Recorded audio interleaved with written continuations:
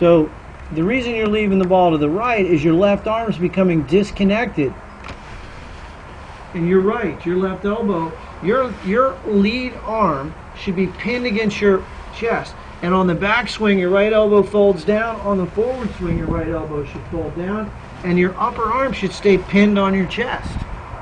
You can see there it's not pinned. It's a block swing all the way. You got to let the club release. Now, what does it look like if you're doing it right?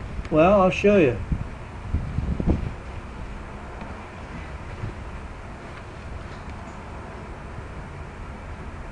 Look at his left elbow.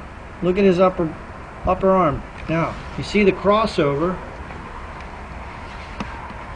Let me find this girl. I like this better.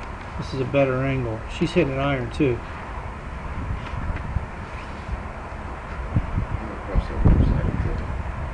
See the left arm? It's fully extended.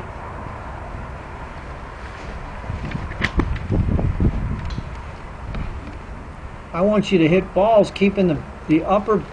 See all that gap? Daniel, look at that gap there. We shouldn't have any gap there in the elbow. Look how there's no gap in there. Your left arm should stay right against your chest, that upper arm, and it's not doing that. You're not keeping that connection. That's what you got to work on.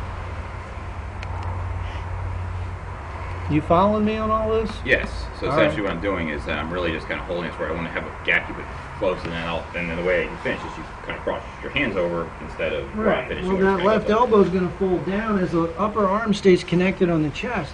The elbow folds down. So it's kind of like you kind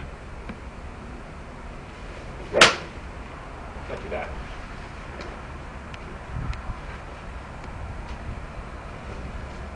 See how she's on? See how that left arm stays on the chest?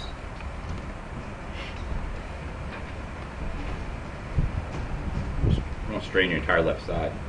Yeah, she stays straight. Yeah. Stuff.